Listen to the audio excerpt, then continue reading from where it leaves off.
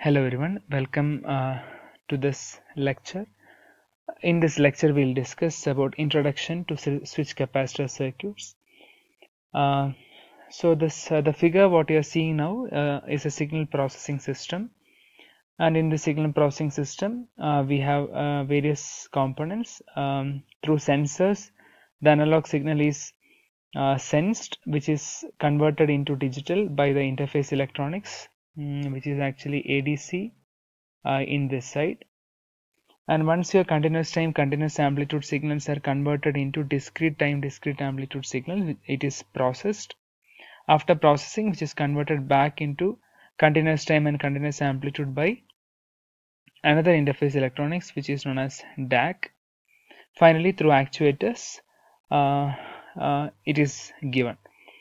Now, if you see the process of converting continuous time, continuous amplitude signals into discrete time, discrete amplitude, which is CTCA to DTDA, it is a two-step process, and the very basic process is sampling in this the process of sampling. And whenever we say sampling is done as per Nyquist's theorem, and the theorem says that if the signal content has a bandwidth of b hertz, it can be sampled at twice the signal content frequency, which is 2 bHz, without any loss of information. Now, for our course, what is important here is how to do sampling using circuits. So, the very basic circuit is a switch and a capacitor, where the capacitor is the analog memory which can store analog signals. So, using switches, which is operated using a clock at discrete intervals, the values from the analog signal is sampled and held in the capacitor. Now, how to realize a switch in our case is by using a MOSFET, and MOSFET is driven by a clock signal here, which varies from 0 to VDD. Since the gate of the MOSFET is varying from 0 to VDD, when the gate signal is at 0, MOSFET is off, and when the gate signal is connected to VDD, since the gate is having a very high voltage, MOSFET will be driven into a linear region of operation. During linear region of operation, VDS is very small and Vout will be following Vin. So whenever switch is on, that is when clock is high, Vout will be equal to Vin, and this is actually the sampling mode. And whenever clock is low, Vout is supposed to hold the previous value which is detected when the clock is on, that is known as hold mode. So these are the two modes of operation of a very basic sampling circuit. Now, since the MOSFET is acting as a switch in linear region, it can be replaced by a resistance R, where the value of R is given by 1 by mu n C ox W by L VGS minus VT. Now, if you see the sampling circuit closely, we can understand some problems which is associated with the sampling circuit. The first one is, if you look at this term VGS, where gate is connected to VDD and ES is actually Vin, the voltage which is connected there. The resistance here is a signal dependent resistance, or the value of the resistance varies. A value of the signal varies when your Vin varies. As Vin varies, the signal also will vary. So we can always see a signal dependent resistance here, and as a result, again, since the resistance, since R is varying, or I can say there is a bandwidth limitation for the sampling circuit, because again the bandwidth of this circuit is equal to 1 by 2 pi RC. It depends on R. So if R increases, bandwidth will decrease. So there is a bandwidth limitation here. Now one option here is to increase bandwidth. What I can do is, you can increase W by L so that you can reduce resistance and thereby increase bandwidth. But even this is not a feasible solution, that we will see a little later why bandwidth can be improved by increasing the W by L ratio. And another problem with this switch is, whenever we use NMOS as a switch, the maximum signal which can be connected to the input is VDD minus VT, or NMOS is a poor conductor of 1. It can conduct only till VDD minus VT. So yeah. So if you look at this particular circuit diagram, we can find these are the problems with this. There is a signal dependent resistance, but there is a limitation for the bandwidth, and amplitude also will be distorted even if the input signal goes beyond VDD minus VT. Now that problem can be resolved by using a P MOSFET where I can conduct a strong one, but if the input voltage is lesser than VT, it will be a problem. In that case, we can use the combination of NMOS and PMOS, which is a transmission gate switch, which is driven by using clocks phi and phi bar. So when phi is high, phi bar will be low, and both the devices will be on, and NMOS will help in conduction from 0 to VDD minus VT, and the rest will be taken care by P MOSFET. Now if you look at the resistance of this particular switch, it is a parallel combination of on resistance of N MOSFET and P MOSFET, which are given by these two equations.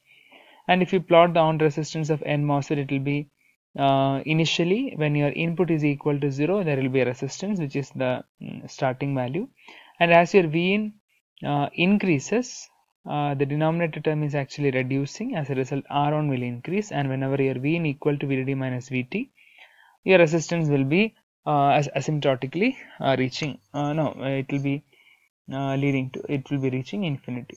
Similarly, P MOSFET, whenever your input is equal to VTP, the resistance is infinity, and as your input increases, resistance is coming down. So the total resistance is this resistance given in this pink color, which is a parallel combination of NMOS and PMOS resistance. So even here, definitely we can say there is a signal dependent resistance. Again, bandwidth also is finite, but to some extent the R1 value is less, and if the R1 value is less, bandwidth could be more, but still there is a limitation on that. Now the distortion, the previous problem is resolved at this point, but anyway, since we are using MOSFETs, the noise associated with MOSFET will come into picture. And if you remember, in the noise chapter, we have studied about a noise associated with the RC. Same thing, because the MOSFET now is equivalent as a resistance, so you can expect all the KT by C noise associated with the circuit over here. So these are some of the problems associated with the sampling circuit during sampling mode. Now we look at the problems. Now we'll particularly look at the hold phase of operation. Now, if you look at this clock, say this is the clock phi.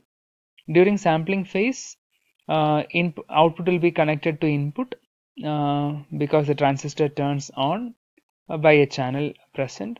A channel will be present, and during the falling edge of this clock, whatever value is connected to Vin, that will be held in the capacitor during the rest of the hold phase.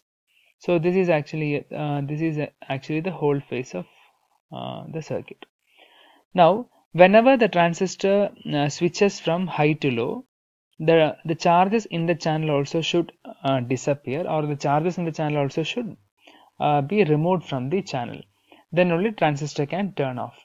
Now the question is, when the transistor take this transition from high to low, the charges in the channel should be removed, or should be removed from the channel. Then only the transistor can turn off.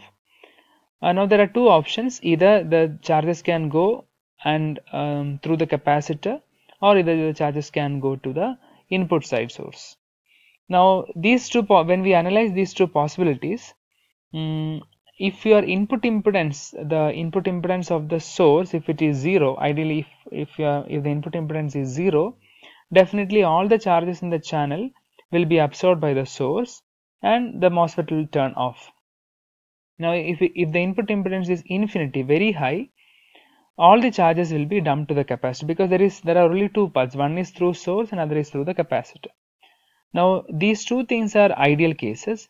So definitely impedance of the source will be somewhere in between the value. In that case, there are chances that charges will be dumped to the capacitor here. Now the capacitor is holding a value which is sampled during the sample phase and which should be preserved, and this value should be given for further processing. Now if the additional charges which is present in the channel are dumped to this capacitor, the previously stored values are getting disturbed, or there are some error values coming into picture. Now we'll see why we are concerned about this extra charges which is dumped to the capacitor from the channel. Now if you look at the sampling phase of operation, the charges in the channel can be expressed as QCH is equal to Cox is actually the charges per unit area multiplied by total area of the transistor is WL. So this is the total capacitance multiplied by VGS minus VT is the voltage in the channel. So the channel charge can be written as WL Cox into VGS is VDD minus Vin minus VT. Now what is happening here is the charges in the channel depends on the charges in the channel vary, or it depends on input voltage. So as input varies, charges in the channel also varies. Now at each instant of input, if the charges are different, the dumping of charges to this capacitor also will be different. So that creates a error in the values which is stored in the capacitor. So the problem here is unknown fraction of charge is dumped to the whole capacitor during the clock cycle, which is during the instant when the switches when the transistor clock switch from high to low. So this problem is known as channel charge injection problem, or simply charge injection problem. So whenever MOSFET turns off, the charges in the channel will be dumped to the capacitor, and these charges are varying as your input varies. So this is a source of error, and this problem is known as channel charge injection problem.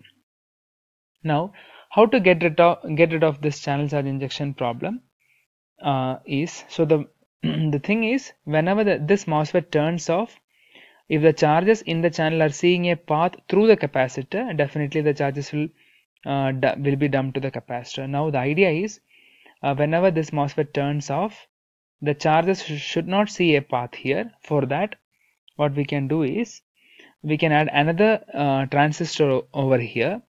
Now if a transistor is here, and if this transistor is turned off just before this transistor turns off, so you can see here clearly the yellow is the clock which is connected to the switch A. I'm calling this a switch A, and green is the clock which is connected to switch B. Now if I need to preserve the values which is stored in the capacitor during the sampling phase, the charges in the channel should not be dumped to this capacitor, or the charges should not see a path through this capacitor when this transistor turns off. To make sure that before this transistor turns off, the transistor B is turned off, so that the charges will not further see a path and the value stored in the capacitor will be preserved. So this method of removing the charge, eliminating the charge injection problem is known as bottom plate sampling, since we are using another switch on the bottom plate of this capacitor. Now you can clearly analyze these three diagrams. When both transistors are on, this is the condition. Now the first is before this turns off, B will turn off. So this is the condition. So the charges will not further see a path. And finally, when both are off, the capacitor is this. Now this capacitor have the value which is sampled during the previous phase, and we need to see how I can process further the value which is stored in this capacitor. So that will be seen in the next lecture. Thank you.